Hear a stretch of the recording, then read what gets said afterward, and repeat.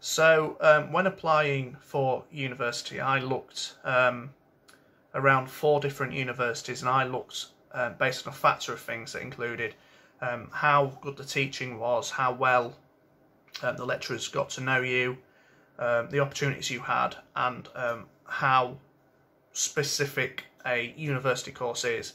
And so when it came to choosing BGU for my teacher training, that was because that's the focus of the university. They are based around teacher training, and it offered a flexible degree that's 50-50. So I do 50% of a degree that's all about education studies, and the other 50% is about history. So I can learn to be a teacher and also gain the specific qualification I need to teach history at a secondary school level.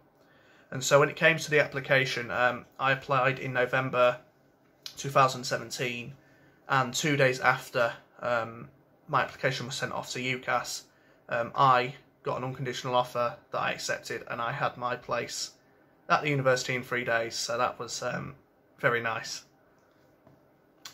So education studies is a course that's different to primary education. We do 3 years like the primary ed course, but we focus more on the theory behind it. We do go on placement throughout every year, but that's a lot less. And then we do also need to get a PGCE after.